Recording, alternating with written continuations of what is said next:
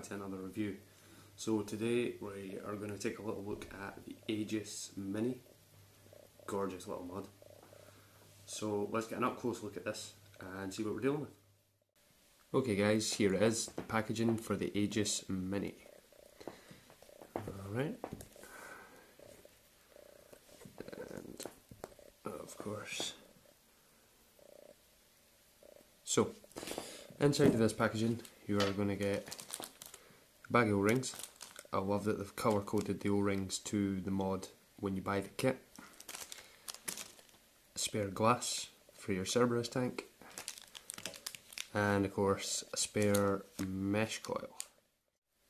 You're also going to receive a little envelope with your warranty cards in, and of course an instruction manual. So let's get a little look at the mod and the tank itself. Here we go.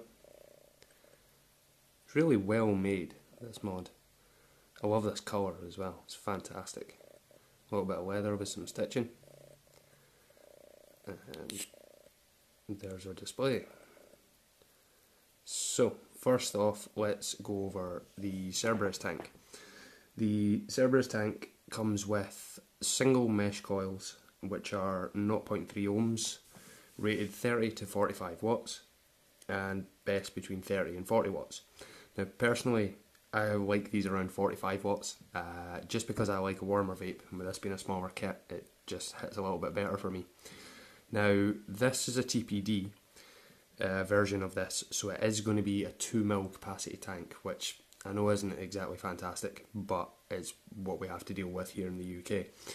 The airflow on this thing is super smooth, super smooth. Also, when it's wide open, that is a lot of air. I don't think anyone's going to need that much air on, between 30 to 40 watts. So, on to the mod. Now, this is waterproof, shockproof, runs between 5 watts and 80 watts, and impressively, this apparently has an output up to 8 volts, which for the size of it, containing a 2200 mAh battery, is quite impressive, to be honest with you. So, as we mentioned, it is a built-in battery. Alright, so, and here's your little charge port. If we can get it open, that is. There we go. And the only thing that I want to say about this charger port is this little piece of rubber here that holds this on. Can you see that? It's very thin. I don't know how long that's actually going to last, but we'll give them the benefit of the doubt on that one. Now, this will run in power mode, as I have it right now, temperature control, power curve, and also bypass. So, to get this into another power mode, if we just 1, 2, 3, and it will highlight power, nickel temperature control, stainless steel, titanium, TCR, a variable power curve, and bypass mode. Now, personally, I keep it in power mode, and if you just hold that, we'll lock it back in. So, overall, it's a pretty snazzy little mod, to be honest with you. It's very compact, very small. Let me just see if I've got something for comparison here. So, there's my tugboat that I normally use, and you can see the size difference there. It's a very small mod. So let's get back up top, guys. We'll have a little chat about this. We'll go through the pros and the cons, and I'll get you some prices. Alright?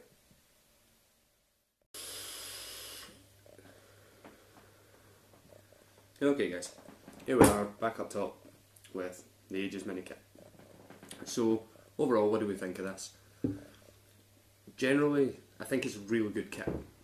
The thing that I totally love about this thing is just the fact that they've taken all the best properties from the Aegis and the Aegis Legend and put them into this little Mini. Now, I don't know how many of you guys know, but I work outside in quite a tough job. My mods are constantly getting wet, they're getting covered in dust, they get really horrible, to be honest with you. This little thing, I took it to work for about a week and just gave it a good hard testing. And see, to be honest, done really well. Done really, really well. I didn't find any dirt in and around anywhere. Everything was really well sealed. Gorgeous. So, pros and cons, guys. The first pro that I would give to this is it's really durable and it's well built. I mean, it's it's completely solid. It feels absolutely great in hand. The rubber that's on this, or the silicone that's on the outside of this, it's fantastic in the hand. Feels really good. The multiple work modes in it, I think, is really good. Now, it's not something that's new to any of us. We see this in a lot of different mods. The thing that I like about the amount of work modes that they've put into this is just the fact that it's such a small, dinky little mod with so many features. Cramming that into a small package, especially in a starter kit for people who are just getting into vaping, is fantastic. It's really good. It gives you all the options that you would possibly need.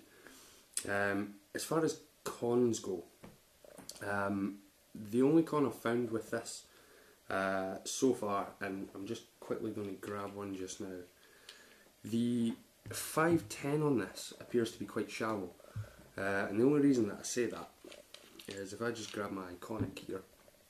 Now, the Iconic does have quite a long 510 on it, but when I screw this down on at the Aegis Mini, look at that gap. That is unreal. Okay, now that doesn't happen with all atomizers. I've found it to happen with 2 or 3. I've found several others that do come right down and there's no gap in it at all. But really, I mean, I know people are buying a kit. Not everybody's going to keep it as a kit. Some people are going to want to use their own, their own hardware on top of this device. So I mean, that's the only real con I would give to this. So the only other thing, guys, is prices. Now, I've seen this on eSig1 for $49.99, which is actually quite a good price for something like this, something that's so durable. So I would advise, if you work in any kind of outdoor job or anything like that, definitely get yourselves one of these. The 2200 mAh battery in it, when I first got this, I thought, oh no, here we go, half a day, it's going to be dead. Now, if you leave it in bypass mode, then yeah, it probably is only going to last you about half of a day. Running that at 45 watts, I get really a whole day out of it, and the mesh coils in that Cerberus tank, wow, the flavour is fantastic. I'm normally exclusively a dripper. I use tanks and stuff for review, but wow, that really stood out to me. So overall, guys, let's say 8 out of 10. Really well done from Geekvape, and I hope you guys enjoyed this review. If you did, subscribe and like. If you don't already follow my Instagram, please go and have a little look at some of the images. That's stag_vapes. I'll pop it just down here for you. And thanks again, guys. Anybody who keeps repeatedly watching these videos, thanks massively. It really helps the channel. And have a good day, guys.